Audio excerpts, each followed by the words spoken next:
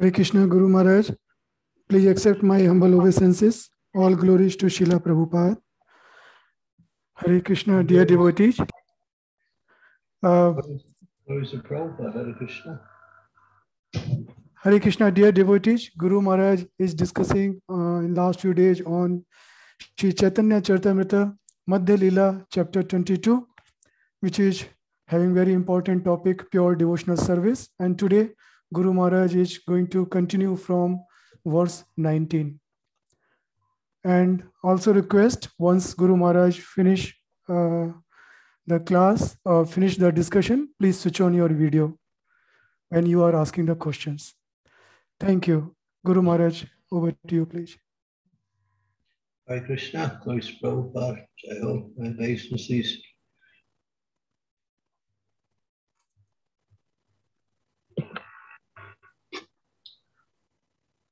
So just bring up the verse.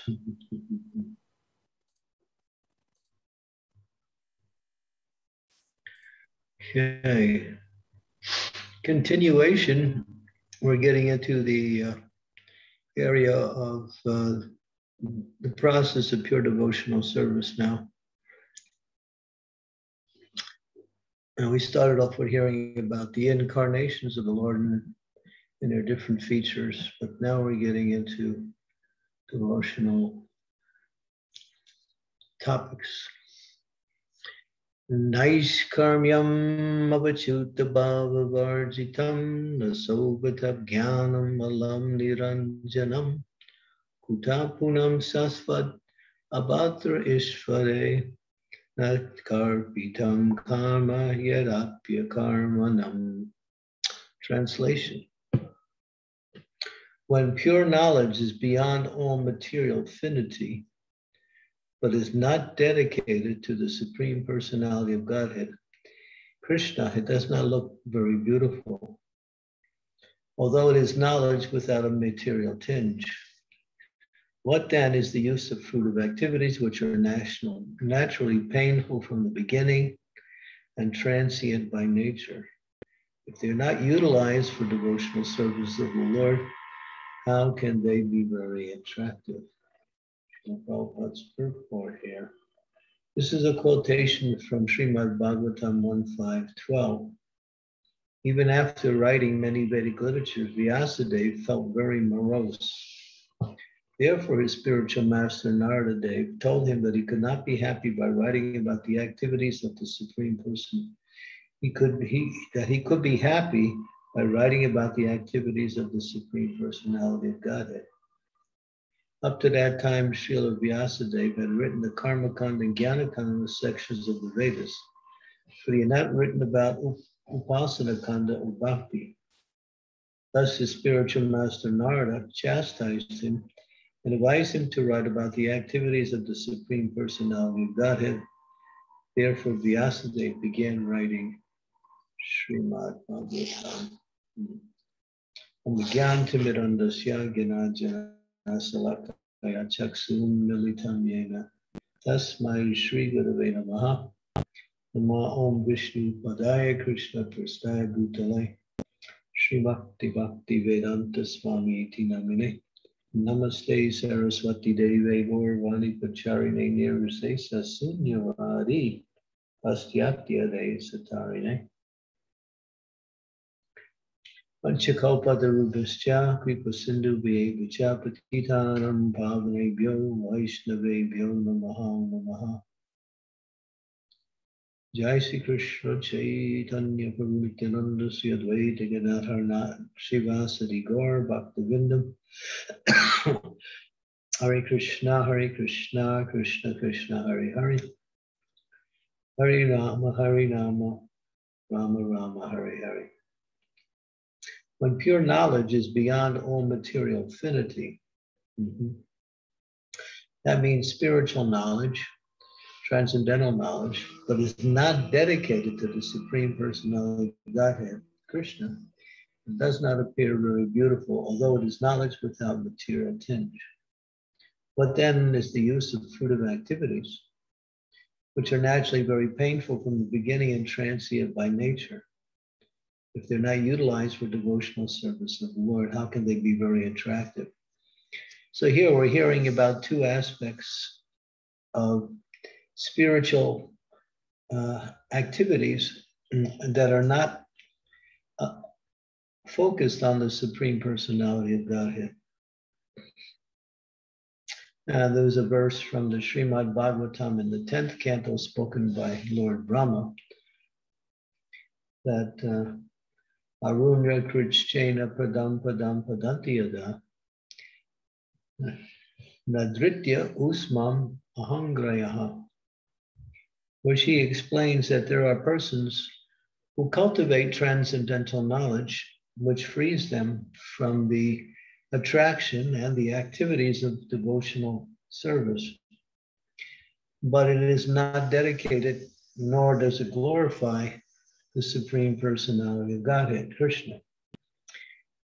These persons usually rise up to what is known as the Brahma Jyoti, or the all-pervading spiritual effulgence of the Lord that is the impersonal aspect of the Lord's energy, or that is the all-pervading Brahman effulgence, the rays coming from the body of the Supreme Lord. But there's nothing, or there is no attempt to glorify the Lord. And then this verse explains that they ultimately, this knowledge is without any attraction, and those who cultivate it cannot remain on the stage they achieve, because without relationship to a personality, one cannot maintain whatever level of spiritual practice they achieve, because everything is based on relationship, and there's no relationship with the Supreme Lord, only his energy. And you can't have a relationship with the energy, you have to have a relationship with the source of energy. So here, Prabhupada refers to the situation with Vyasadeva. Vyasadeva had toiled very determinedly, and he compiled much of the Vedic literatures. And it mentions here the Karmakanda and Jnanakanda sections. And there were also other sections he also. And he spoke a lot about, how to elevate themselves from karma yoga to jnana yoga, from jnana yoga to higher stages of yoga, mystic yoga, but nothing about the glories of the Supreme Lord. And therefore, when his spiritual master came to visit him, he could simply notice that although he had worked so tirelessly and had completed a major work, Vyasadeva wasn't satisfied. And when he saw his spiritual master, he said, "Can you indicate what is the cause of my dissatisfaction?" And then Vyasadeva explained everything he had done, and still there was this feeling of lack of satisfaction, inadequacy. He hadn't achieved what he wanted to achieve. And so Narada very carefully explained that, you've done a nice work, but you didn't get to the essence, and that is the name, fame, form, qualities, activities of the Supreme Personality of Godhead, which is the essence of the Vedic literature, which is the process of bhakti kanda, or as it says here, upasana kanda, which is bhakti. And therefore, without developing that level of knowledge based on the relationship with the Supreme Lord through devotional service, he was despondent, morose, as it says here, very morose. You can imagine someone who works tirelessly for many years at a time, compiling and translating and interpreting the Vedanta Sutras, but only he didn't go into the essence of the Vedanta Sutras. He went into the Karmakanda and Jnanakanda sections of the Vedas, which is always about elevation to higher stages of material situations, such as heavenly planets, or actually being situated even above the Svargaloka in planets like Janaloka, Tapaloka, Maharaja, the higher realms that go above Lord Indra's abode in Svargaloka, where there are great sages who meditate on the impersonal aspect of the Lord for many, many thousands of years. But because they haven't come to the personality of Godhead, they remain in the material world. Although in a very nice material situation, still, they're still in the material world. And as Krishna says in the Bhagavad Gita, Brahmana Bhuvana Loka Purna Vritya Arjuna, Namamu Petya Purna Janmana Vidyate. And from the highest planet in the material world, Brahmaloka, down to the lowest, Patalaloka, all are places of misery. Why? Because repeated birth and death take place. Although one may live very long within a situation, if they elevate themselves to higher material planets and find great amounts of material happiness, still they have to undergo suffering, and ultimately they have to leave everything and then take birth again. And many times those who achieve these higher levels, it's all based on their karmic collection. They have accumulated many pious and religious merits which elevate them to these higher stages.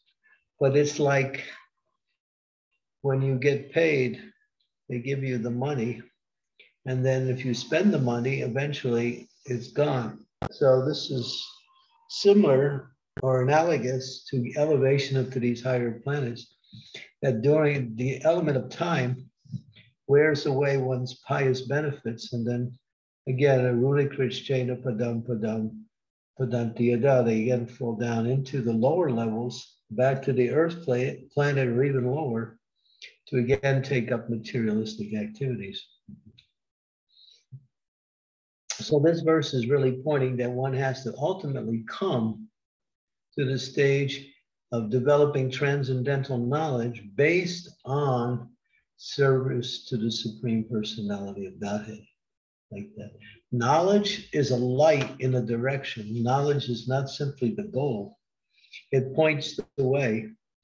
It also helps one to develop detachment and awakens the principles of bhakti. But only when one engages in the activities of devotional service, applies that knowledge in a practical way, then that knowledge remains. It doesn't give one the highest level of achievement, or what we say, situated in one's constitutional position in pure devotional service. So there are many processes of devotional service. The Vedas are vast. The Vedas talk to various classes of men who are on different levels of material existence, and what is their goal? To take them from the level, whatever level they're on, and raise them to the next level. But if one thinks that all Vedic knowledge is the same, therefore, if just like it mentions in the offenses to the holy name, the 8th offense to the holy name is to consider the activities of karma kanda, jnana kanda, ritualistic activities, to be on the same platform as chanting the holy names of the Lord. And this is quite common in the Indian subcontinent, and people who were born in that, they kind of put everything all together on one level. As Prabhupada used to say, you're okay and I'm okay. As long as you practice some form of spirituality, then you are nicely situated. But that's not true, because the goal has to be understood. Just like if you go on a trip, you just purchase a ticket and you just say, oh, I'll go wherever the ticket takes me. I don't know, I'll just buy any old ticket. Well, the ticket is designated in a certain way, and then whatever ticket you buy, that's your destination. So if we just simply accept all spiritual activities to be the same, we're on the end, it's not a proper understanding, because different spiritualities have certain levels of spiritual attainment. But the highest and the most complete is Bhakti Yoga. For Krishna and in the Bhagavad Gita it says, Yoginam api sarvesham madhyatenatman mahatmanaha stradavan bhajate yomam te me yuktadamo mahtaha. That of all yogis, he who abides with me in great and transcendental faith is united with me in devotional service, and is the highest of all, is intimately united with me in devotional service, and is the highest of all. So the 6th chapter of the Bhagavad Gita goes through what is called the yoga ladder. And it's a ladder because different levels of yoga practice take you to a certain rung on the ladder. But if you want to go to where the ladder is meant to take you, to the highest stage, then you must take up the process of bhakti. And bhakti cannot be mixed with fruitive activities or philosophical gain through speculation on the absolute truth. Srila Rupa Goswami admonishes that and cautions us not to accept anything less than pure devotional service. And we were explaining that yesterday, that pure devotional service is free from karma, gyan, and it's meant to please Krishna, and it has to be done as a service to Krishna. That is the ultimate understanding. So you find very few people can take the bhakti yoga. Most persons who take up spiritual life usually take up spiritual life to improve their material situation. Their material situation remains the most important thing in their life, and spirituality will give it a certain element of acceptability. So they want to somehow or other be a nice person in the material world with all the benefits that come by way of material existence, and at the same time be spiritual. But one will eventually give way to the other. So if we have the focus that spiritual life is simply to better my family, to get more money, to get a better position in my workplace, to have power so I can control others. These are many things that people look towards when they begin devotional service in order to achieve something material. How to become more intelligent in my workplace so I can become more efficient in whatever I'm doing. So all this can be gained through spiritual practice, but the goal of spiritual practice is the nature of the soul's existence, and that is to develop love for Krishna. And only that can satisfy the soul. Unless the soul actually attains to its pure nature of loving Krishna and devotion, the soul has to take birth again in different situations, and again, struggle. So therefore, Srila Prabhupada and Chaitanya Mahaprabhu is giving us the clear and the most direct process of devotional service. So let's go on to the next verse.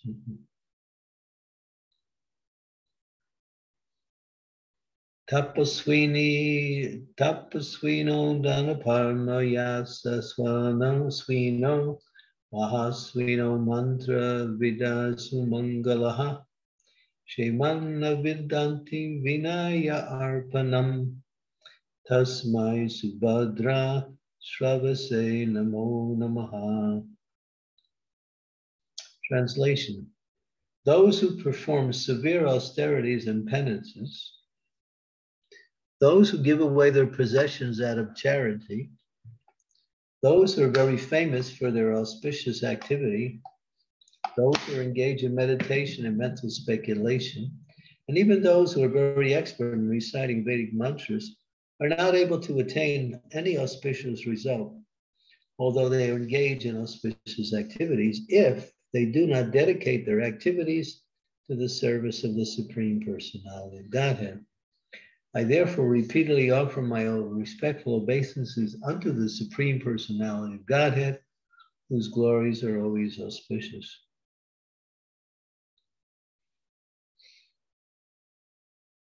Purport. This is a quotation from Srimad Bhagavatam 2:4-7. So you see from this translation, it patterns the previous verse, but it adds a few more of the different ways that people engage in what we say mode of goodness activities, activities that are in mode of goodness.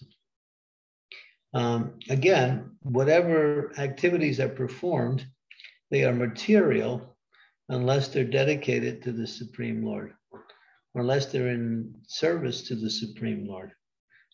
Because the mode of goodness may also look like transcendence, but the goal makes the difference. Just like it says that the mode of goodness are the qualities that are auspicious in the execution of devotional service. But those who cultivate the good qualities of the mode of goodness in order to further their position in the material world. Srila Bhakti Vinod Thakur calls them the modern moralist. They're very moral. They follow religious principles. They have many good qualities, but the goal is, again, material gain. Sometimes it's many times it's very hard to detect unless one very consciously performs activities for the Supreme Personality of Godhead.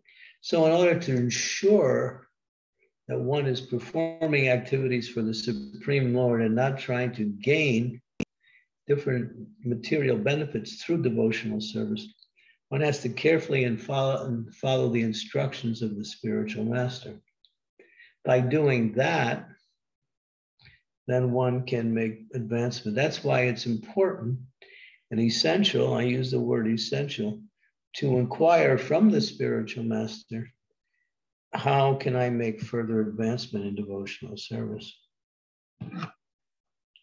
If we simply go on in devotional service, not taking inventory on what is our motivation, we just go through the activities. That may be nice, but it's easy, and you'll see, actually it's in the 19th chapter of the same section of Caitanya-caritamrta, Madhya-lila, that it's easy for certain anarthas to creep into one's devotional service and look like Krishna consciousness. And the example was given just like when you water a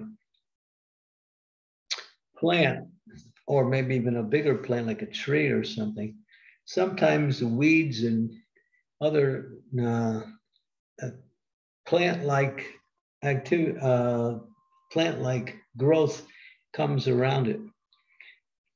Sometimes you see a tree will have a vine around it, and the vine will wrap itself around the tree, and therefore it will live off the tree and take out the energy from the tree, and the tree will get weak because of that. So unless one has a clear understanding and inquires, or we say periodically from the Supreme Lord, from the spiritual master, one again will fall into, fruitive activities. It happens all the time. So therefore it's important. Okay, so let's see here. What is our time? Let us just take a quick look at the next verse and see if there's a long purport or not. It looks like we'll save this verse for tomorrow because it's really, really an important verse. Okay, so we'll stop here. Again, anything that is auspicious but not dedicated to the Supreme Lord does not appear to be very attractive or beautiful, nor does it elevate one in the long run. It may temporarily elevate one.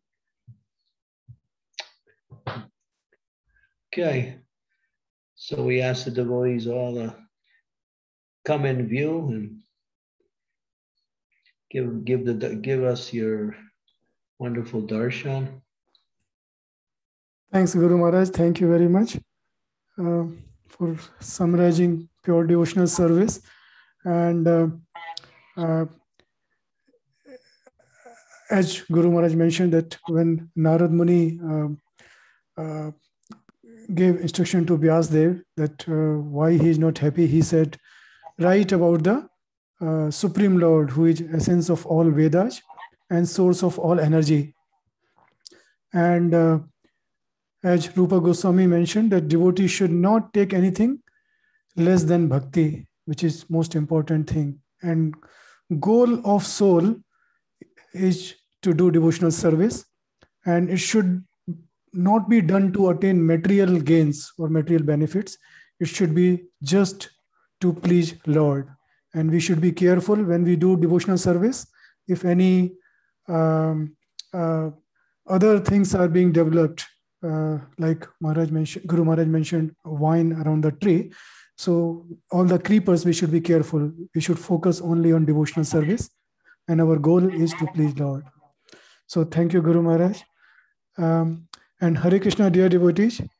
If you have any questions, please unmute yourself now. This is a good time.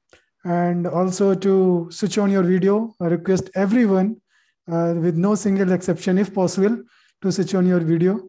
It's a great service for our Guru Maharaj. And please unmute yourself. And if you have any question, you can write in chat window also. I can read on your behalf.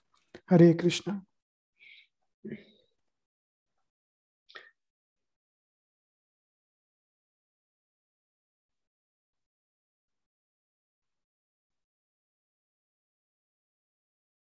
Yes, Radha Vinodi Mataji, please go ahead. Hare Krishna, Guru Maharaj. Please accept my humble obeisances. Our glories to Srila Prabhupada and our glories to you. I just had this thought that lately we use this technique, this bridge preaching. So can we, how to say, how much we can use other sources for that than the scriptures and something which is directly connected to Krishna?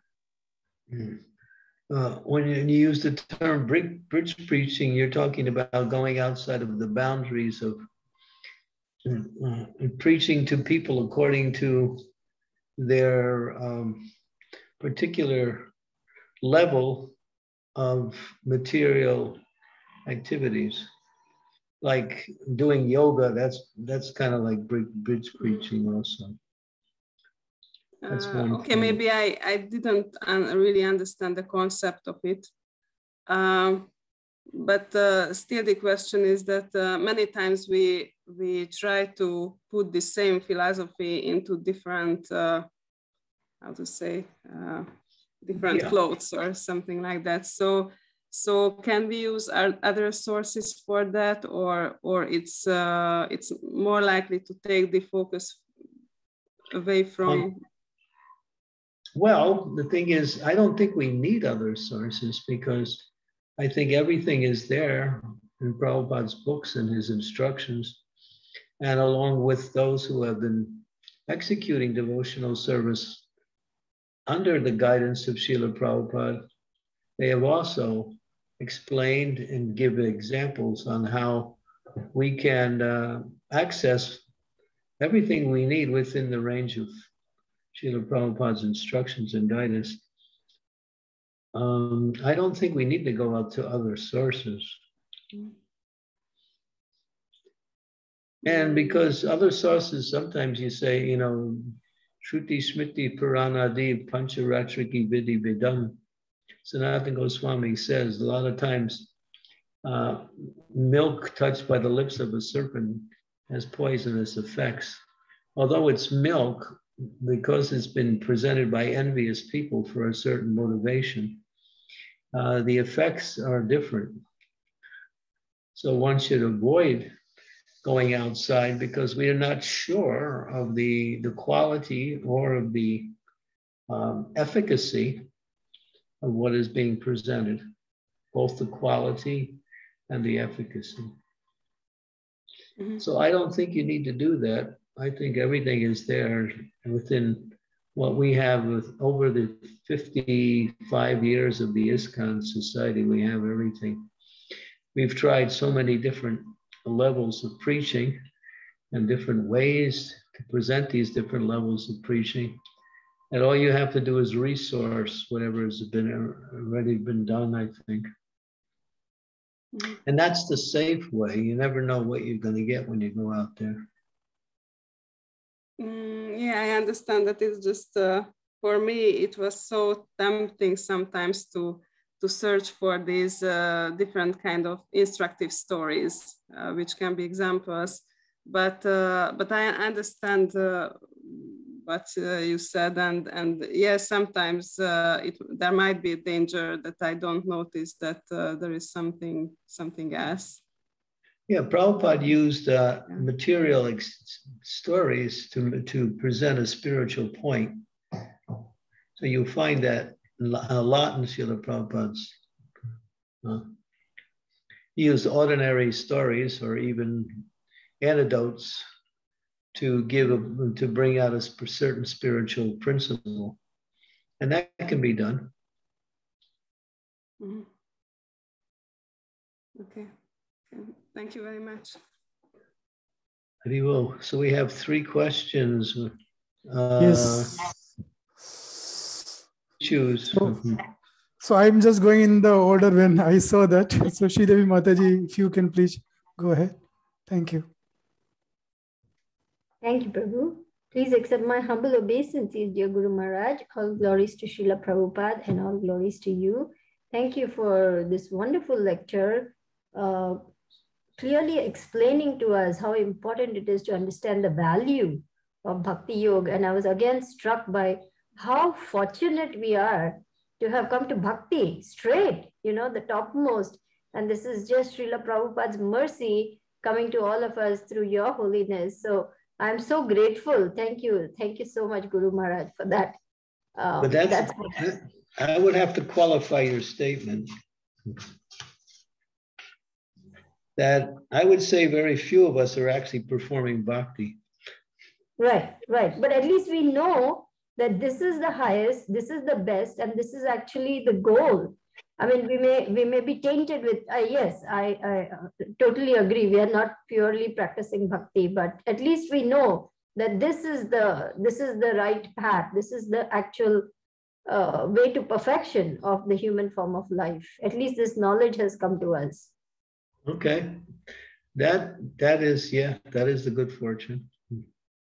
And that's just a comment. And the question I had is this, that, you know, we were speaking about all these pious activities, and I was thinking about in India, you know, very wealthy, extremely wealthy business families, you know, they open orphanages, they open hospitals, they open schools, they do some, even they construct big marble temples and this and that and all those things.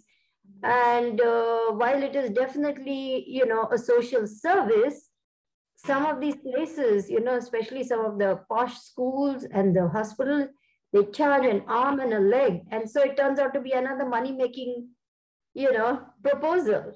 Even though it comes under social welfare, ultimately it's another business or they get huge tax concessions by opening a research and development wing for that hospital or something, there's tax benefits and so many.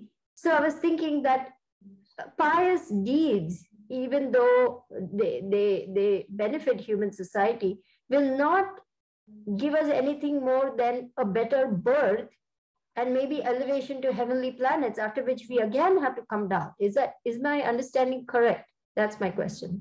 There's two types of people who perform pious activities. Those who perform pious activities for material gain, which you are mentioning, and those who perform pious activities in order to offer that in devotion to the Supreme Lord. So the second one is situated nicely. The other one is simply, it's motivated, it's fruit of activities, it's tinged by the material energy. And yeah, what you say is correct. It will get a better material position in a future life. But the scriptures explain that is also temporary.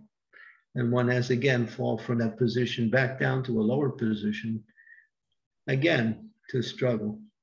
Mm-hmm.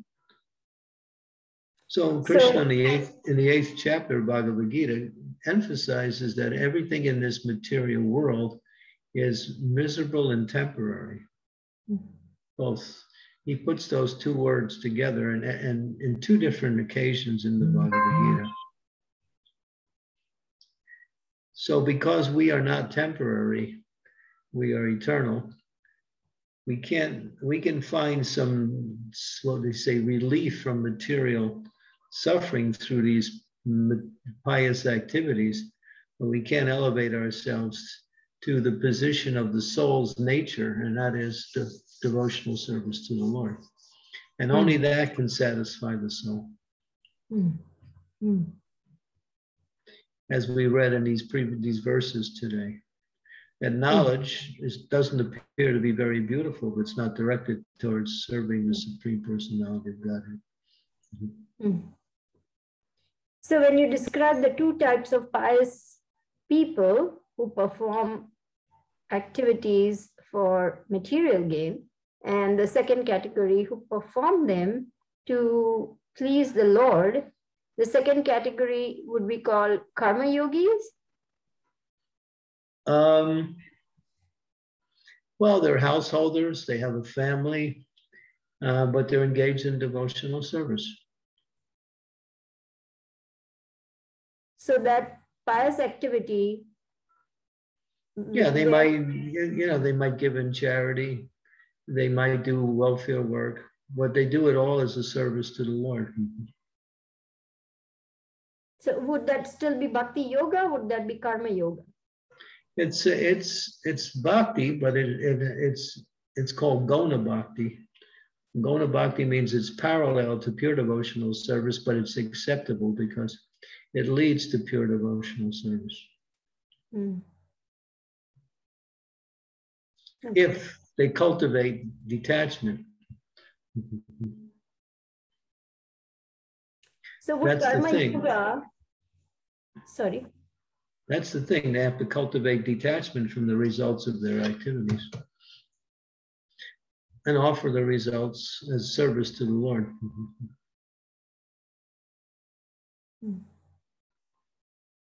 Otherwise, otherwise, whatever material gain they get, they reinvest it in further activities for more material gain. That's right. And you can see the difference, those who are attached to the results of their activities and those who are attached to the service. So you see, that's the difference. You attach to the results or you attach to the service.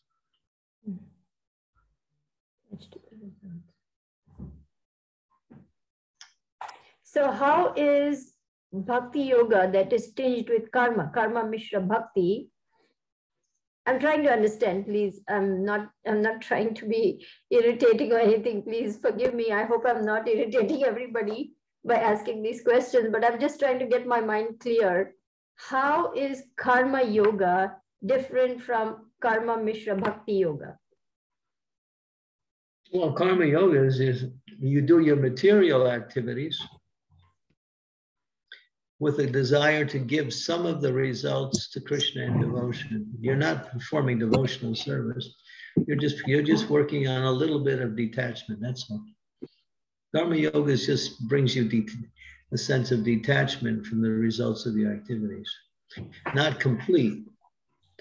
Well, you go to work, you make some money, so you give some of that money to Krishna, and that detaches you from, becoming, greedy over you making money. You get a little, but that's just simple piety. But devotional karma mishra bhakti is devotional service to Krishna, but still there is still a slight amount of sort of mentality in the activity. But they're serving the Lord under the direction of the spiritual master. That's the point. So the chance for purification, the chance for progress is much higher. Yeah, the other ones are just, all I can get is detachment to a certain degree. That's all. Okay, thank you so much for that, Guru Maharaj. Really appreciate it. Okay. Who's next? Hare Krishna, Diptesh Prabhu, please go ahead. Yes, Hare Krishna Maharaj, please accept my humble obeisances. All glory to Srila Prabhupada. Maharaj, these verses are so powerful in itself, these two verses. And I would like to, first of all, comment on a point that I liked when you said, knowledge is a light in a direction, but not the goal. So it's quite it's a good punchline to be used in a preaching. So, and the second one, Maharaj, is I had similar questions to Sri Devi Mataji. I think you answered most of it, but I think just want to clarify when Prabhupada lights in the translation that all these people who do charity work, austerity, penances, they do not derive any auspiciousness out of their activities. That means it's in relation to ultimate auspiciousness, because they would derive some sort of auspiciousness by doing these activities, or not, Maharaj? Yeah, Prabhupada is talking from the position of pure. Yeah, okay. Yeah. Because ultimately these things are temporary and the results are temporary. So with the results being temporary, where's the auspiciousness? Yes. So thank you, Maharaj. And one further clarification on that point, or a similar sort of theme, is so all individuals on the Jnana Yoga path or the Karma Yoga path, do they automatically, if they endeavor on that path, do they move towards Bhakti Yoga, or do they need a mercy of a devotee to pull them out of that? Well, we have some examples, like the four Kumaras. They were Gyanis, but they were Brahmavadis. So they had reached Brahman realization, but only when they came in contact with the lotus feet of the Lord and the tulsi leaves that were on the lotus feet of the Lord, smeared with sandalwood paste.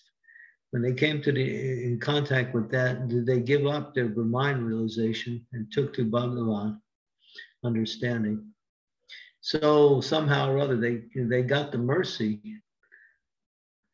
and came to many who are just Gyanis. Their goal is ultimately to merge into the oneness of the Lord, either his bodily effulgence or his body itself, two forms of merging into the bodily rays or into the Lord's bodies. And even the demons get that.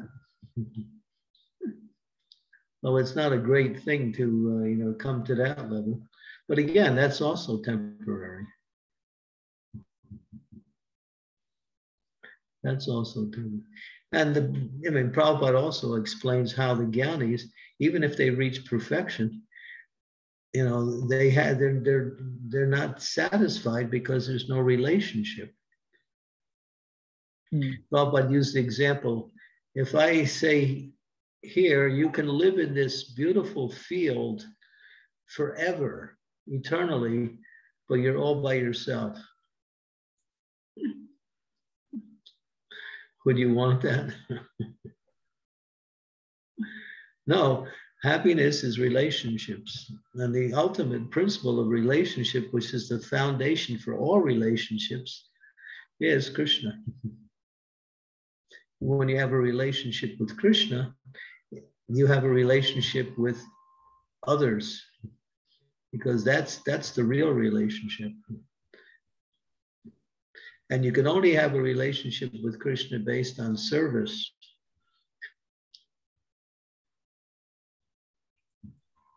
Yes, Maharaj. Thank you very much for clarification. That really helps. Okay, good, thank you. Yeah, these are very subtle points. Thank you. Thank you, Maharaj. So I think Hare Krishna, Prema Kishori Mataji, please go ahead. Hare Krishna, thank you, Vrindavan Prabhu. Hare Krishna, Guru Maharaj, please accept my humble obeisances. All goes to Prabhupada, all goes to you. Thank you for the wonderful class, and I'm relishing the question answers also. I just seek one clarification. You mentioned that when Vyasadeva was translating all the Vedic texts, he was still not satisfied, even though he spent a huge amount of time and energy, but the satisfaction was still not there. And when you were explaining that, you did mention that in the Vedic text, he was explaining something about pious activities or, good deeds, but not about the devotional service. So, and then you explained that in 6th chapter, there is a yoga ladder, and it is a ladder, like you were emphasizing the word, this is a ladder. So Guru Maharaj, the yoga ladder, as I understand, like you start with Karma Yoga, then Jnana Yoga, then Ashtanga Yoga, and then Bhakti Yoga.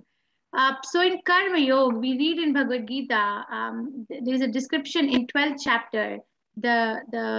Krishna says, if you cannot do this, then you do this. If you cannot do this, then you do this.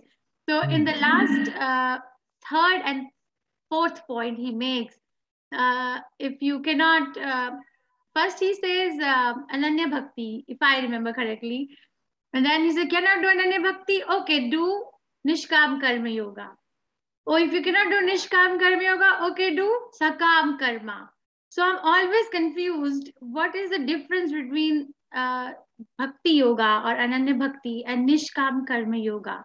Because to me, it sounds like synonymous. It's Nishkam Karma Yoga. You have no reason to have any attachment to fruit.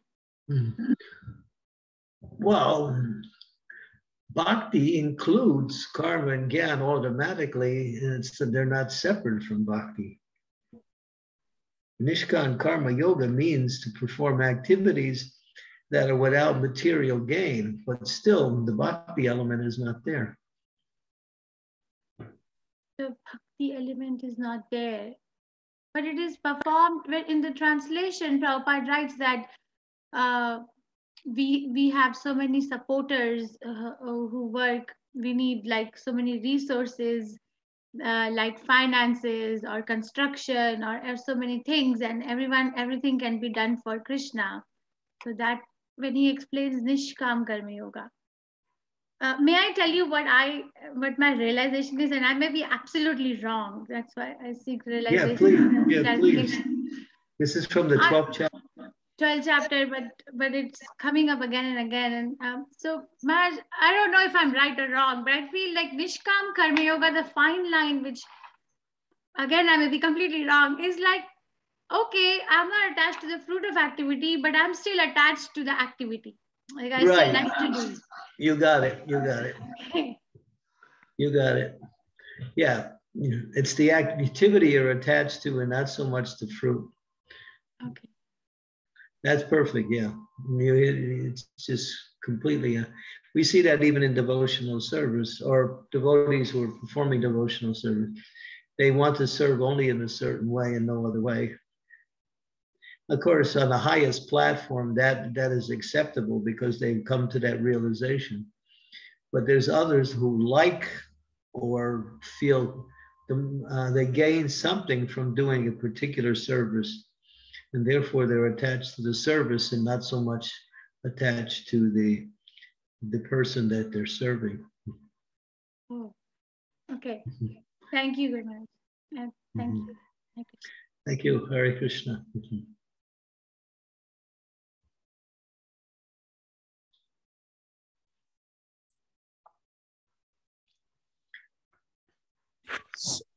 So, Radha Vinodi Mataji, you have raised your hand again, Mataji? Yes. Yes. Okay, Mataji, please go ahead. Yes. It's just connected to this last question. It came into my mind that what can we do when we are attached to the activity? So is there anything specific thing we can do to get rid of it and be more attached to? You can ask the spiritual master, do you want me to do this service or not, or should I do something different? And then if he says, fine, just keep doing what you're doing, then it's not a matter of attachment anymore. It becomes an instruction. That's a very simple way to think. I'm doing this. Am I attached to it or not? Well, let me ask my spiritual master and think, should I do this service, or would it be more pleasing if I do another service? So it's not a problem in itself if there is attachment for the activity, or well, it's more like attached to the person you're serving rather than the activity. On the lower level, a devotee gets attached to the activity. On the higher level, they get attached to Krishna as they make progress.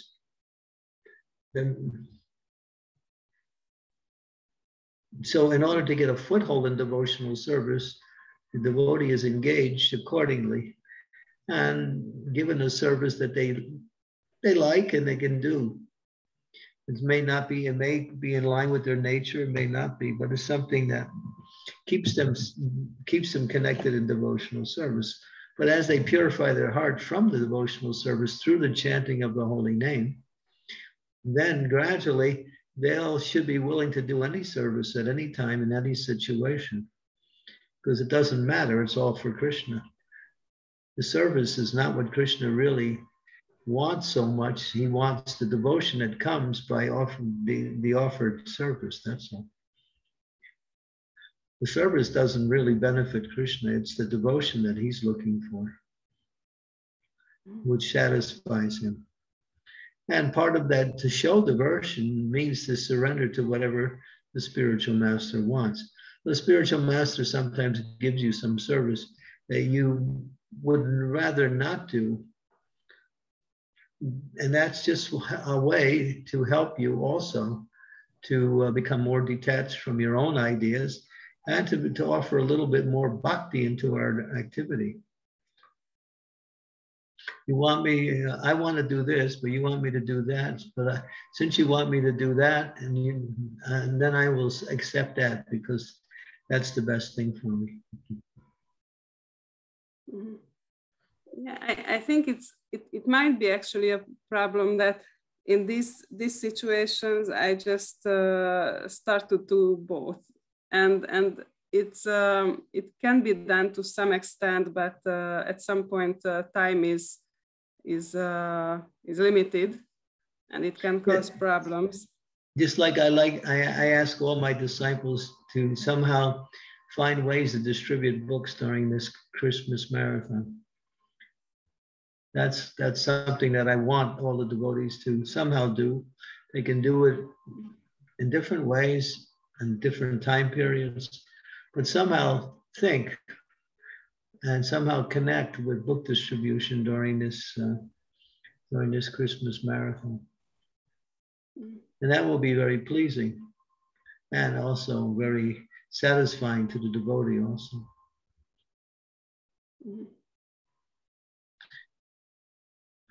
And that can be done anywhere at any time, even without even moving from your computer, you can still distribute books. Yeah, these days there are many possibilities for that. Yeah. Yeah. Thank you very much. Hare Krishna. Hare Krishna. Hare Krishna, Guru Maharaj. We are touching the clock, but I can see 2 hands raised. Can we take questions, Guru Maharaj? Yeah. Thank you, Guru Maharaj. So, Hare Krishna Sukhava Mataji, please go ahead. Hare Krishna, Prabhuji. Thank you so much. Hare Krishna, Guru Maharaj. Please accept my humble obeisances. All glories to Srila Prabhupada and all glories to your lotus feet. Thank you for such a lovely class, Guru Maharaj. And the question answers are amazing as well. In relation to that question, what we are discussing, I still don't understand, Guru Maharaj, how can we stay without any attachment when we are performing service with our heart? Because the devotional service should be done with the heart in it, isn't it? Yeah. You have to act like it depends on you, and you have to know it depends on Krishna.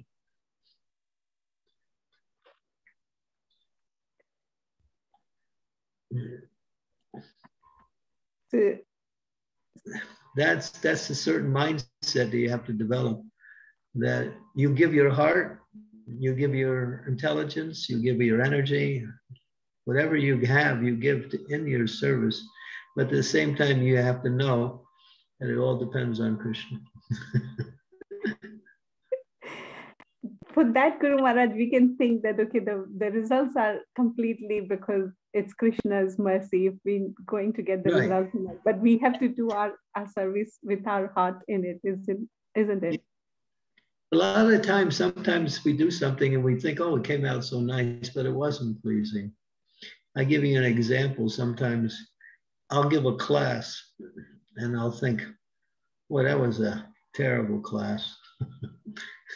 And then devotees will come up to me later and say, boy, that was a nice class.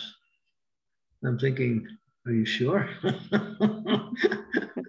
And sometimes I think it was a nice class and nobody talks to me afterwards, you know.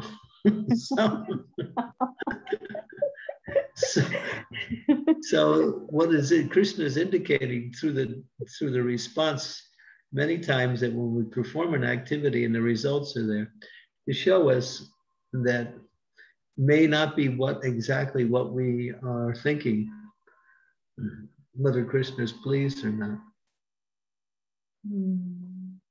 So if we don't get the result, as you say, that it feels that, oh, Krishna is not pleased, what should we do? Should we continue doing the same service, or should we change over?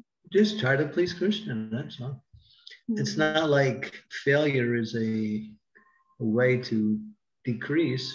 Failure is a way to learn. Failure means to see where you can improve, that's all. Okay. And what is failure? You can't fail in devotional service. The only way you can fail is give up. But when we do something, we should do it with attention and as much devotion as we can develop. Okay, Guru. Thank you so much. That helps a lot. Yeah, that's all. Put your heart into it and offer it to Krishna, that's all. Okay. There's a story where one lady was cooking chapatis for Prabhupada. And Prabhupada would always like the chapatis hot off the fire, you know. And so she was cooking them, but she was burning them. She had these tongs, and the tongs were making these black marks and putting holes in it. But Prabhupada was eating one chapati after another. And so the devotees were inquiring. Prabhupada said, yes, she cooks very nicely. So Prabhupada was tasting the bhakti like that. Wasn't so much seeing the expertise. Okay. So she was trying to make it nice, but it just wasn't happening. And she was explaining, she was putting her devotion into it, thinking, I want to make it nice for Prabhupada, but it just wasn't happening. But because she had that desire to please Prabhupada, Prabhupada accepted her service. That's very nice. Just like Prem Kishori, she used to cook dal for me every day when I would sit at her house. when I wasn't feeling so good. And every day she would say, "Oh, the dal is no good." And I would eat the whole thing. And then she would make it the next day and she would say the same thing, "It's not so good." And I'd eat it anyway. So yeah, she kept thinking it was never up to the standard. And at the same time, I was thinking, this is the best dal I've ever had. So your kindness, Guru Maharaj. You can't really determine so much by the results.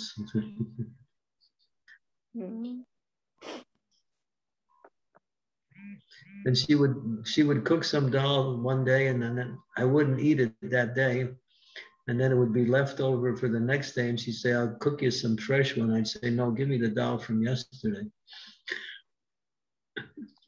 And she would argue with me and say, "No, I can't give you that." And I would say, "Yeah, I liked it." Don't make fresh dal. And the punchline was, if you will not give me the dal from yesterday, then I will not eat the dal. Thank you. Mataji, you are so lucky you got such a good chance to serve Guru Maharaj. Oh, she did. She's fantastic. So I am very lucky. Thank you. I'm waiting for the luck again, Guru Maharaj. Give some to us as well, please. I don't want to give you so much work. I gave you so much work when I was there. Guru Maharaj, you should give some service to me as well. I was there. We had the initiations at your house, remember? One more. That's nice. I'm still waiting to go to Ireland. That's on my list sometime in the future. Trying to get to Ireland. Okay.